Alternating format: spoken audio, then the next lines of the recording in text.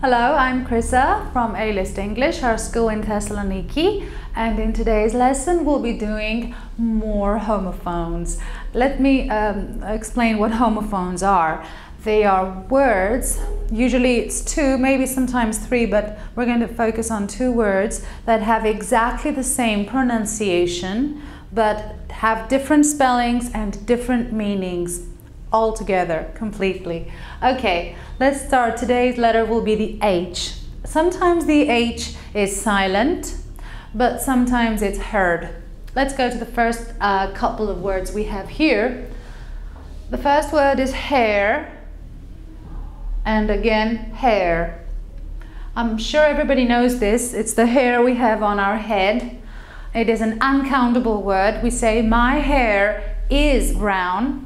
Okay, and hair here is an animal. It is a countable noun. For example, we can say one hair, two hairs. It looks like a rabbit, but I think it's bigger. Not sure, but I think it's slightly bigger. So it's in that, it's an animal, a hare. Okay, the pronunciation, as you can hear, is exactly the same. Let's move on to the next two words. Hanger, hanger. They are exactly the same. What is a hangar? A hangar is a place where aircraft are kept, airplanes. Okay, it's like a parking lot or a big building where they put airplanes and they keep them there when they are not being used. That is a hangar. Rich people have private hangars and they keep their airplanes there. What about this hangar? Everybody has a hangar or many hangars at home. It is a curved structure with a hook on top, which we use to hang our clothes. So we put our jacket on the hanger and we hang it inside our wardrobe. Okay. So this is a hanger. We have plenty of those at home. They could be wooden or plastic. We use it to hang our coats or anything else. Moving on to the third set of words. Heel. This is a verb. Heel. Heel is a noun. Well, mostly. So this is a verb and this is mostly a noun. When something heals, for example, let's say I have a wound on my skin. I have cut myself and a little bit of blood has come out. So I have, it hurts now. But with the passing of time, this wound will heal. It will be all right again and it will not hurt so much. So to heal means to become better. We use it for wounds or we use it for broken hearts. You say, my heart is hurting right now. I'm sad, I'm in pain, but in time it will heal. It will be strong again. So we use this literally for wounds, metaphorically for your heart, which is aching. This heel. This is the part of your foot, not where the toes are, but the other part of your foot, the back part of your foot. So you have heel, your heel and then your toes. So this is the part of the foot, your heel. As you know, Achilles' heel. If you remember Achilles' heel, it was his weak spot. It was the only spot in his body where someone could hurt him. So if I say this is my Achilles heel, it means it's my weakness. Okay, but also another meaning of the word heel is what women wear.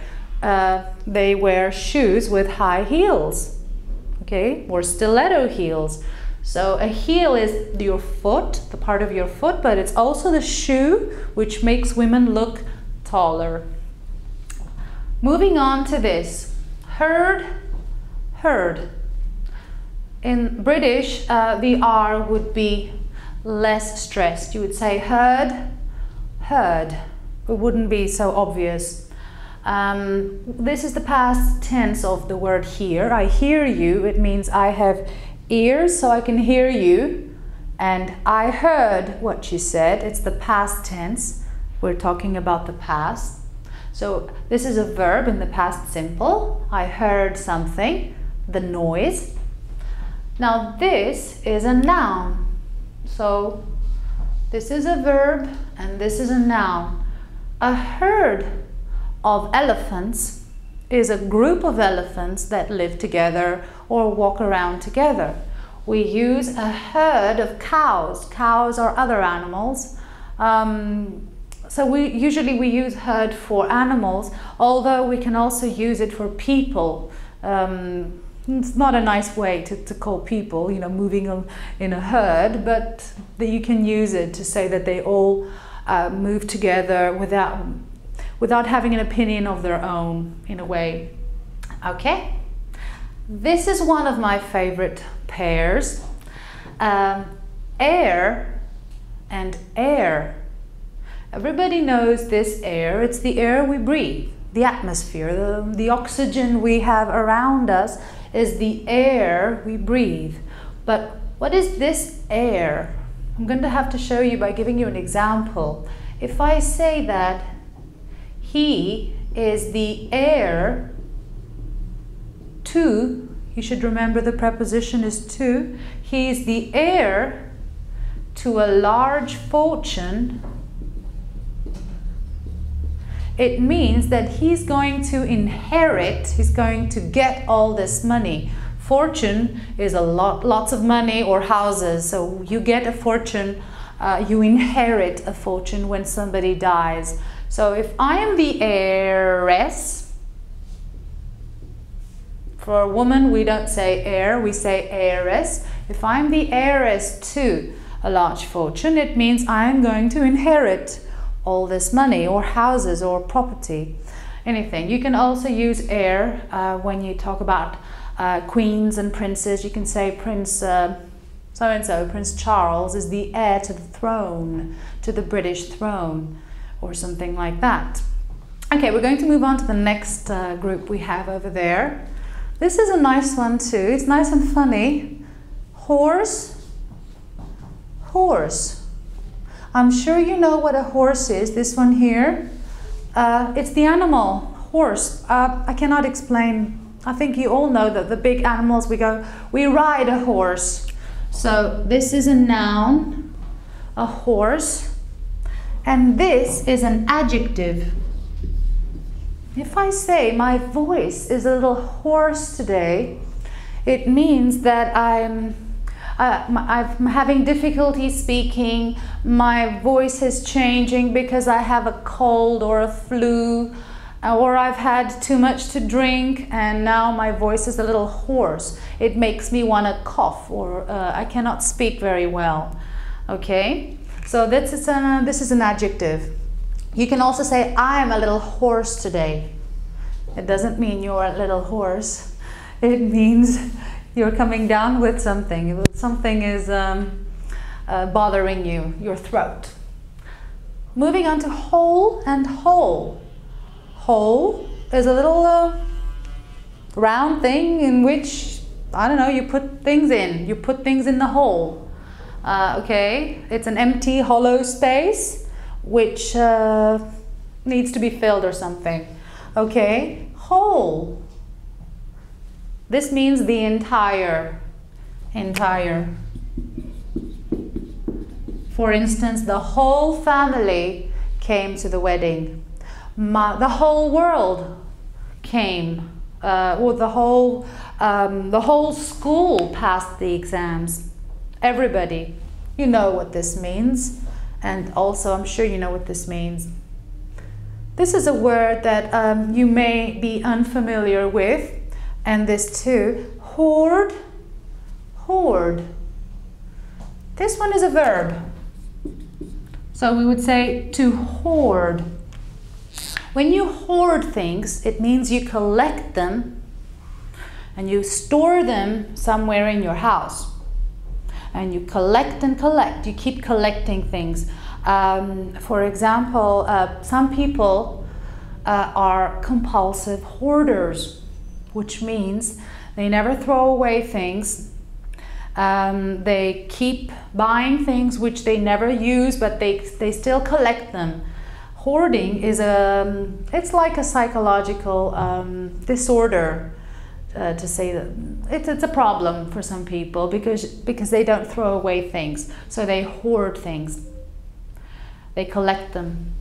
And an animal may hoard. The ants hoard food during the summer. What they do is they collect food, they hoard it, and they store it in holes, these kinds of holes, and they use this food in the winter. So ants, you know, the little insects, are hoarders. Okay, now hoard has the same pronunciation, as you can see. This means large groups of people, usually. For instance, we say hordes of tourists arrived for the summer season. Hordes of people means a large number of people all going in the same direction or flooding a place, overwhelming a place. So you can see that there is no connection, there is no semantic connection. The semantic means the meaning is not the same, only the pronunciation is the same. And the last one is really easy, everybody knows this. The hour is what time, for example. What is the hour that we're going to meet? What time? And hour is the possessive pronoun. For example, my, your, my book, your book. This is our classroom. It belongs to all of us. It's our classroom. And this is the end of the homophones we have selected for the letter H. As you can see, some of them are heard and some of them are silent. And this is the end of the lesson. We'll see each other soon, I hope.